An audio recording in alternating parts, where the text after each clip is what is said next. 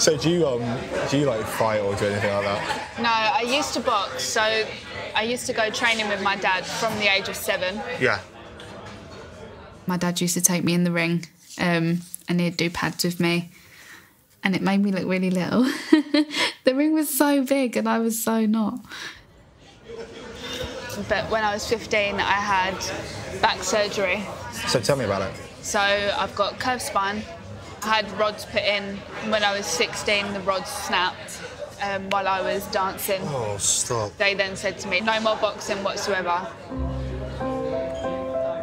It literally broke my heart. Yeah. I miss boxing so much. And when I came round from the surgery, I was completely paralysed on the left side of my body. So, yeah, so I had to literally learn how to walk again.